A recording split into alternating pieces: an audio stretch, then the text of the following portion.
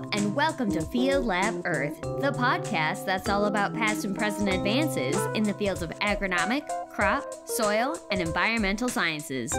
Today, we'll be talking to Dr. Zhang about breeding better edamame varieties for production in the United States. Edamame, or edible soybean, is a popular snack. However, due to a lack of U.S.-specific soybean varieties, domestic production hasn't been able to keep up with consumer demand. In this episode, Bo discusses her work breeding varieties that are better suited to U.S. growing conditions, all while improving characteristics consumers enjoy. Don't forget to listen to the end of the show for our student spotlight. We'll talk more about that in a minute, but before we dive in, we want to thank our sponsors, starting with Gasmet Technologies, the maker of the GT5000 Terra, the smallest portable FTIR multi-gas analyzer for greenhouse gas and environmental research. Measure carbon dioxide, methane, nitrous oxide, ammonia, and water vapor in real time simultaneously from static or automated chambers and ruminant emissions. Visit www.gasmet.com, that's Gasmet spelled G-A-S-M-E-T, or email sales@gasmet.com for more information. Our second sponsor is Meter Group. Meter specializes in robust soil moisture sensing, innovative weather monitoring, cloud data logging, advanced data visualization software, and more. Their well-published scientific instrumentation is used worldwide in universities, research and testing labs, government agencies, agriculture, and industrial applications. Listen to their new podcast, We Measure the World, to hear how innovative researchers leverage environmental data to make our world a better and more sustainable place at metergroup.com/fieldlabearth. I'm your host, Abby Morrison. Let's talk about science. Hi everyone, welcome to the show. Today we have Bo Zhang with us. Bo Zhang is an associate professor and soybean breeding lead at Virginia Tech. She received her PhD in cell and molecular biology at the University of Arkansas, and then worked at Bayer Crop Science and Virginia State University before joining Virginia Tech. Hi Bo, how are you doing today? Good. How are you, Abby? I am doing super well. I am so excited to talk to you today. So we are talking about soybean breeding today, and specifically for edamame. So to get us started, can you just tell us a little bit more about edamame on a high level, maybe some statistics on kind of the state of edamame farming in the United States, and kind of some of the differences between edamame and soy in general? Sure. The vigorous growth in the demand for edamame is edible soybeans over the past 2 decades, estimated at 12% to 15% annually, is a prime example of the diversity and success of the U.S. specialty crop industry. Edamame has quickly become the second largest soy food consumed in the U.S., around 25,000 to 30,000 tons annually. To my knowledge, in the United States, 3 states, including Arkansas, Maryland, and Tennessee, have edamame industry. We don't really know how many acreage or how many edamame are produced from the 3 states because these are the business secret. The difference between edamame and the soybeans in general, the first difference is maturity. Edamame is harvested immature, which is their green color. And soybean seeds, they're harvested mature, they're yellow color, just like sweet corn and seed corn. Number 2 difference is water content. Edamame has 60 to 70% moisture, but a soybean seed has 13 to 15% moisture. Number 3, the seed size. Edamame seeds have very large seeds, which is bigger than 25 grams per 100 seeds when they're dry. For soybean seeds, they're usually less than 18 grams per 100 seeds. Number 4 difference is when we plant the edamame, we put 6 seeds per foot. When we plant the soybeans, we usually put 8 to 10 seeds per foot. Emergence is another difference. Because edamame has large seeds, the emergence rate is usually lower than soybean seeds. For example, the edamame may emerge about 70 to 80%, but soybean seeds usually emergence rate is 85%. Another difference I can see is the harvesting. we cannot use combine that be used for soybean harvesting to harvest edamame. We have to use the green bean harvester to harvest edamame because edamame beans are soft. And we have seen the producers using oxybol green bean harvester to harvest edamame. So can you explain the difference between like a combine harvester and a green bean harvester for people who are not out in the field? So for the combine harvester, you cut off the plants and then you stretch the beans out of the pods and you harvest only the beans. For the green bean harvester, you do not cut off the plants. You are pulling off the pods of the plants. So the stems, the roots of the whole plants are still stay in the field. Oh, interesting. Yeah, I guess that makes a lot of sense. You don't want your edamame seeds getting, or pods, I guess, getting damaged by that other plant material. I ask because I'm always so interested to hear about different types of farm machinery because I don't know the difference between any of them. So that's really neat. I like that a lot. So here's a question about, you've mentioned already that edamame is obviously soybean that's used for eating purposes, and soybean are used for other purposes, a variety of other purposes.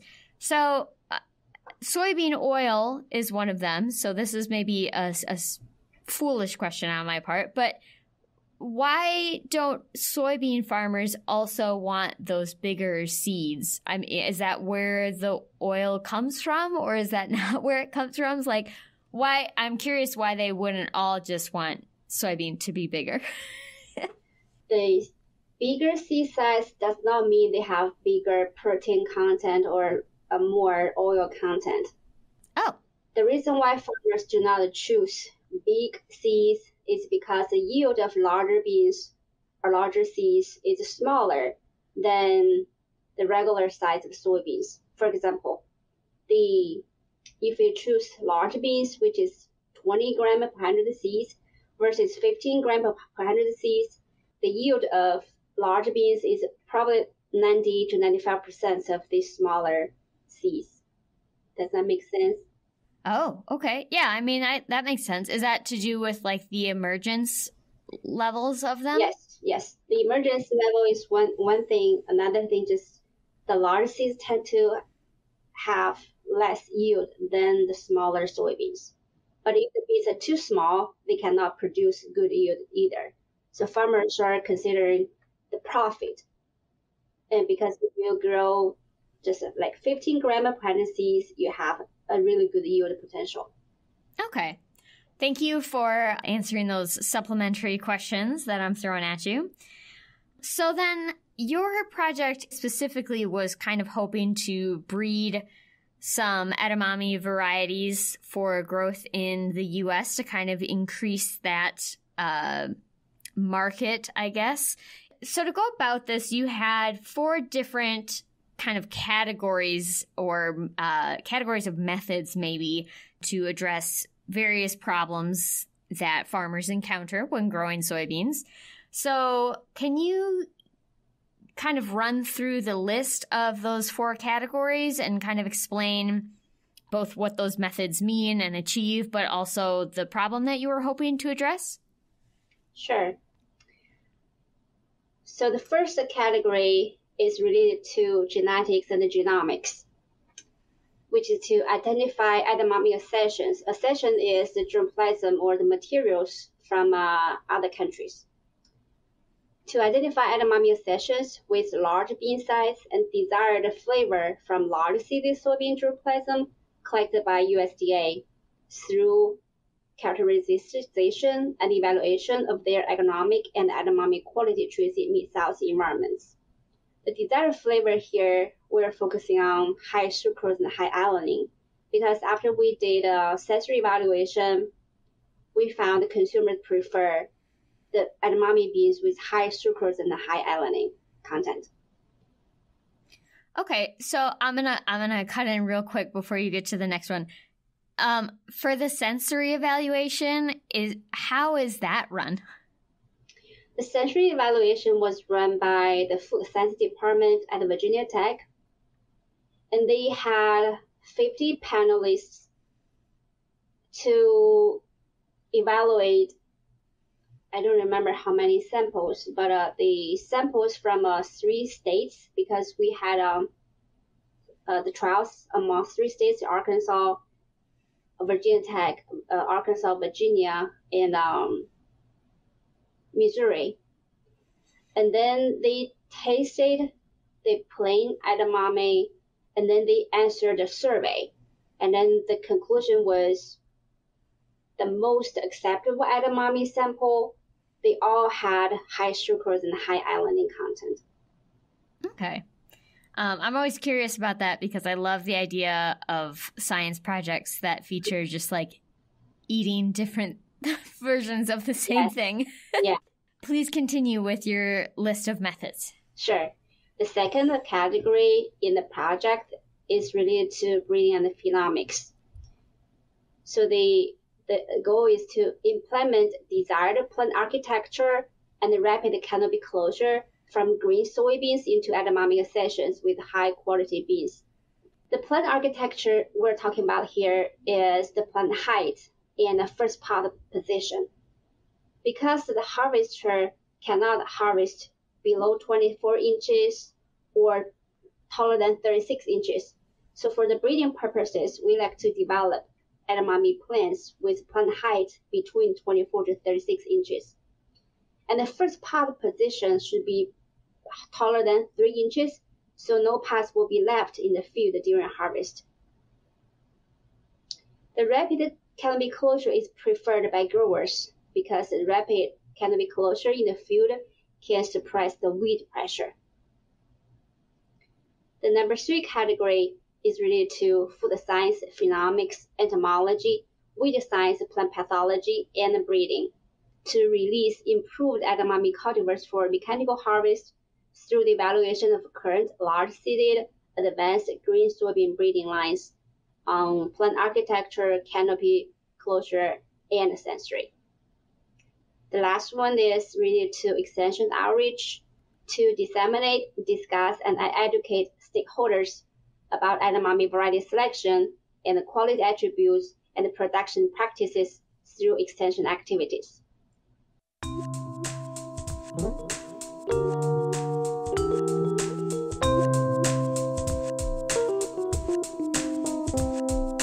Hi everyone, I hope you're enjoying the show. Interested in learning more? Bo's paper, VT Sweet, a vegetable soybean cultivar for commercial edamame production in the mid-Atlantic U.S., published in the Journal of Plant Registrations, is always freely available. If you are a certified crop advisor or certified professional soil scientist, you can take a quiz for continuing education units for this episode, which can be found in our show notes or on certifiedcropadvisor.org. Thanks again also to our sponsors, Meter Group and Gasmet Technologies. Meter specializes in robust soil moisture sensing, innovative weather monitoring, cloud data logging, advanced data visualization software, and more. Their well-published scientific instrumentation is used worldwide in universities, research and testing labs, government agencies, agriculture, and industrial applications. Listen to their new podcast, We Measure the World, to hear how innovative researchers leverage environmental data to make our world a better and more sustainable place at metergroup.com/fieldlabearth. For Gasmet Technologies, the GT5000 Terra is a robust and portable multi-gas analyzer for field work weighing 20.7 pounds. The GT5000 Terra is splash-proof IP54 rated with an internal pumped battery and instantaneous readings of up to 50 gases at sub-ppm concentrations. Check out the quick setup guide and learn more about Gasmet Technologies at www.gasmet.com and the links in the show notes. Thank you for being our sponsor. Let's get back to the show. Okay, so yeah, you had kind of these different categories to bring out these desirable traits, those bigger, sweeter pods, making it easier for the farmers to harvest these plants, which I just love that you have to kind of custom design a plant, take those things into consideration when you're breeding these plants for these different types of machinery and farming methods. I just love that interface. Thank you. Between the the technology and the plant itself. That's a really fascinating aspect here. So then, obviously you did a lot of research. We've kind of touched on how you went about some of that, but what did you find? So we found actually a lot of exciting results, but I have 4 highlighted results here. The first one is Edamame cultivar VT Sweet has been released for commercial production. So if you want to have any seeds, just let me know. And we use the data on the pot weight, dimensions, and relative maturity. We found 8 edamame sessions from other countries can be used as planting lines in edamame breeding, which is available to everybody. And we have identified 13 significant genetic markers associated with fast canopy closure. Thousands of images have been collected to study shoot architecture and pot location. Potato leaf hopper, Mexican bee beetle, defoliators, and stink bugs are popular insects for edamame. Edamame has the same diseases on plants and roots as soybean, but it has unique pod diseases, which is under investigation. Edamame trials has been conducted to evaluate advanced breeding lines from Virginia Tech, University of Arkansas, and the University of Missouri for future release. And media and press and extension activities such as field day and virtual field day have helped the team to disseminate the research findings. So one thing that's always interesting to me is how people kind of disseminate their research and get things out there. So I do want to talk about that a little bit more, but I'm also curious, like, what is the process like for once you have bred a soybean accession that you feel is ready to put out into the world, how do you go about actually getting that released? I mean, are you working with farmers to grow that initial seed for you? Is that a lab thing? How does that whole process work? So I'll say there are 2 aspects we need to do. The first one is about the license. The second one is about the seeds. So we work with our release committee at the College of Agriculture and Life Sciences in Virginia Tech. The committee needs to approve your release application. Once the application is approved, we contact the potential licensees. So there are 2 ways to release the variety. One is to release it publicly. The other way is to release it privately. So if it's released privately, it's another office at Virginia Tech. It's called a VTIP. It's Virginia Tech Intellectual Property Office. And they will help you to identify which licensee is the winner among all the bidders. Because the VTIP office collects all the bids about your variety, and we will work with one, maybe more than one licensees. So once we have this license agreement between Virginia Tech and the private company, the seeds will be produced by Virginia Crop Improvement Association. So we provide, as a breeder, we provide the breeder seeds to Virginia Crop Improvement Association, and they produce certified seeds, foundation seeds, and then the private company will buy seeds from Virginia Crop Improvement Association. If it's a public release, the farmers can go to Virginia Crop Improvement Association to buy the seeds directly from them. Did that answer your question? Yeah, that is really interesting. I feel like there's so many things about that process that are really fascinating to me. Yeah. But for the sake of respecting your time, I will not indulge every question that I want to dive into today, because I'm sure I could just pick your brain for hours about this topic. So, but there is one that just kind of occurred to me as we were talking that I want to ask you before we move on to the extension side of things. And that's kind of, how do you know when an accession is done? I mean, breeding obviously is this very cyclical process of iteration and improvement over time. And I know some of that might be driven by if there's a very pressing, weed or disease threat that's happening or what have you. But I also know, it takes a lot of time to develop these. So how do you know when you're like, this is the right one that we want to choose? We're not going to tweak it anymore. We're not going to do any more generations or what have you. Like, how do you make those decisions as a team? That is a very, very good question. I'll answer the question in two aspects. The first one is the commercial needs. For example, I have a collaboration. It's not on Edamame. I have a collaboration with a company called the Montague Farms in Virginia because they like to export the food-grade soybeans. So I develop food-grade soybeans, particularly for them. So I know the trees they want, and then they have their customers' evaluation. So I send samples to Montague Farms.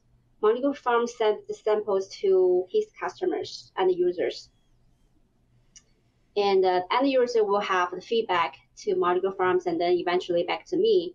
And then they will pick which one they like.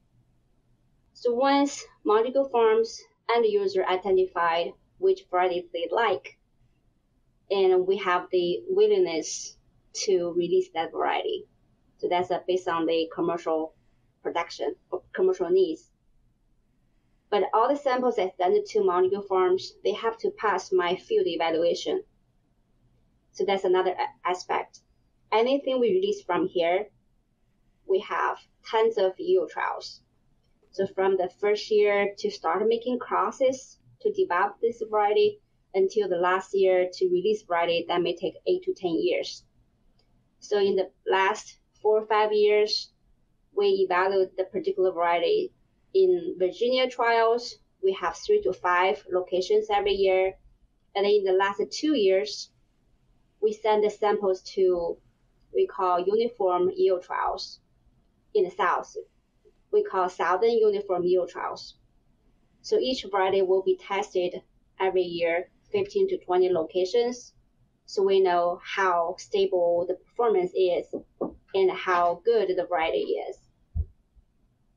So two aspects, the commercial demand, commercial needs, and the performance in the field. Wow, I did not realize quite how long, what a long process that is. I mean, I knew it was a multiple year process, of course, but yeah. Wow, that's a long time. Yeah. Are you working on like how many varieties are you working on simultaneously during that time? Yeah, every year we are working on about 250 varieties for the next stage of a regional trial. Wow, that's so many. Yeah. That's a lot to keep straight. Right. Wow. Okay, so I will curtail myself yet again and keep moving us forward here. So I did want to ask about the extension, though. So that's kind of like once you've released it, are these field days like concurrent with the development of the seed to try and get people interested? Is it on a farm once you've released it and people are learning about it? Like, what do these outreach activities look like for you? As a breeder, we have soybean field day every other year. At the soybean field day, we present the progress of our varieties and which one is available and which one is new. And we also present the research projects like behind the breeding, because all the breeding projects is established based on the needs of breeding purposes. And we also have soybean extension specialist at Virginia Tech, Dr. David Holzhauser, and he's presented a lot of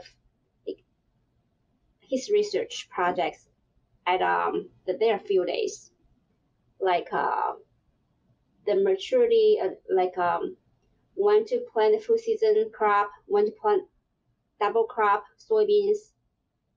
And I know some other people who has extension appointments, like pathologists, entomologists. They usually have a forecast of what's going on or what's coming in the future for this season. Wow, that's super interesting.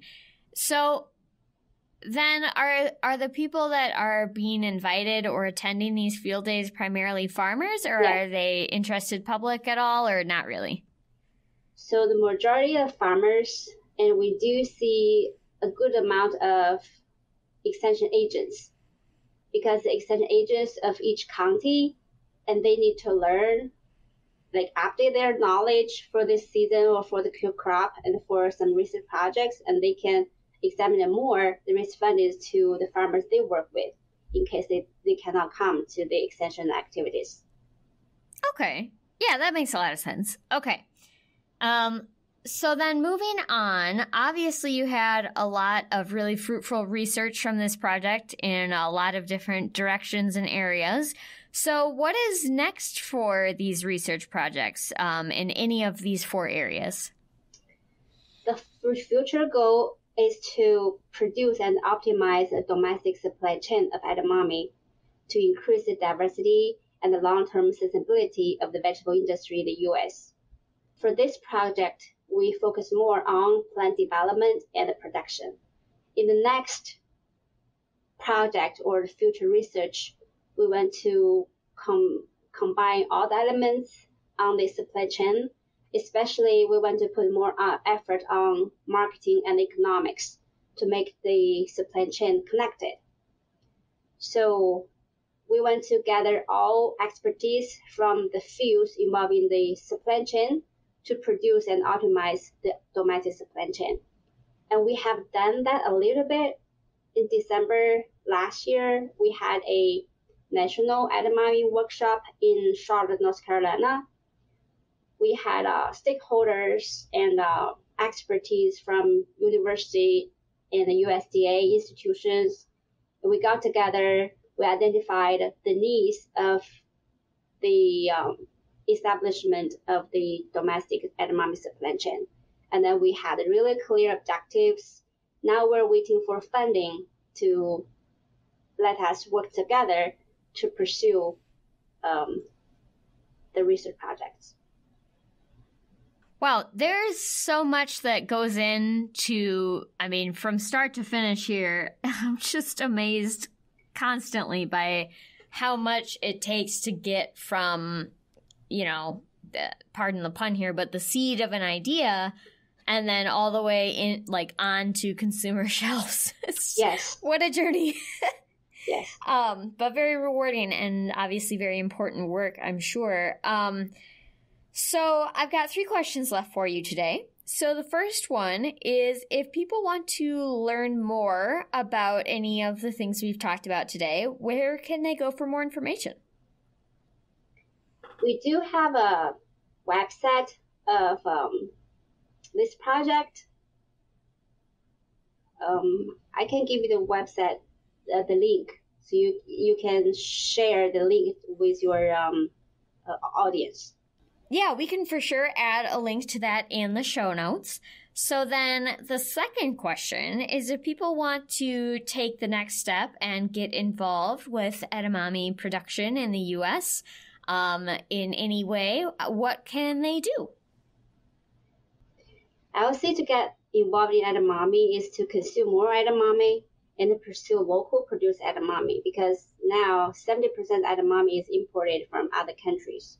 And we need to support the domestic edamame production and, of course, support local produce. Sure. Great advice across many crops. So then final question for you is, what is one fact that listeners would not know about you if all they had was your current research? The fun fact is eat the beans. The fun fact is eat edamame beans, not the pods. a friend complained to me that edamame pods were so nasty, too much fiber to swallow. I said, no, I said, do not eat the pods, only the beans, just like a peanut. Yeah, that's I think it would be easy to make that mistake because you would think like a snap pea or something. Yes. You kind of just eat the whole thing. Right. Is there a specific way to like best peel a edamame pod? Yes, you hold the pods on the side, and then you squeeze the beans out of the pods into your mouth. Oh, okay. So you don't even need to like tear it apart. You kind of just bust it open. Oh, okay. Yes. Clearly, I need to eat more local edamame so I can get some practice in. That's great. Well, yeah, this has been a lovely conversation. It's been so great to talk to you and learn about this maybe lesser known crop in the U.S. Thank you, Abby, for this opportunity to interview me. Yeah, it's been a pleasure. Yeah, I love more people can eat more edamame, so in turn will support our breeding program. Absolutely. Well, thank you so much for your time today, Bo. It's been a pleasure, and thank you so much. Thank you. Hi, everyone, and welcome to our Student Spotlight, where we highlight the work of graduate and undergraduate society student members. Today, we'll be talking to Jyoti. Welcome to the show. Can you start us off by introducing yourself and where you're studying? Thank you, Abby, for your invitations. And I'm Jyoti Kakati, and I am from India. I am a PhD student at Clemson University, South Carolina, and I'm working with Dr. Shruti Narayanan at the Department of Plant and Environmental Sciences from last 2 years. Wonderful. And what are you currently researching? Presently, I'm working on 2 projects based on soybean. In one of the projects, we are looking how we can improve the drought tolerance of soybean during emergence phase. And here we have screened more than 300 soybean genotypes for emergence under dry soil conditions, both in the greenhouse as well in the field conditions. And we have find few contrasting genotypes based on emergence. And now we are looking for the chemical compounds using the metabolomic approach. We are finding how they are different in both in the seed as in the root mainly. And later, based on this result, we are planning to develop some seed treatment chemicals which can improve the emergence under dry soil conditions. So in another project, we are looking how the heat and drought stress affect the oil and protein quality or quantity in soybean when the stress is imposed during the seed filling stage. So we have already completed the preliminary work for this work, and we are just on the process of publications. So you will be finding the results very shortly. Thank you. Great. And if you could have your dream research project, what would that look like? Yeah, as I have mentioned, like I am from India, so I have seen the food security problem in both in the developing country as well as in the developed country. Like now I can make a comparison between the developed and developing countries. So in near future, I would like to work on the food security stuff, mainly for the developing countries. And on the other hand, I also have a plan to work for the NASA's plant biology research program, and I am making myself competent for that post. Presently, I am working on metabolomics and lipidomics stuffs and making my skill sets. And earlier also during my undergrad and postgraduate and like master programs, I have skill set on molecular biology, plant tissue cultures, and microbiology because I did my post-graduation in biotechnology from Indian Institute of Technology, Guwahati. So I think I would make myself very competent for that positions as well. Awesome. Well, if anyone would like to get in touch with Jyoti about his work, we'll have his contact information in our show notes. Thank you so much for being on the show today, and best wishes on your future studies and career. Thank you. Thank you, Abby. Thank you very much.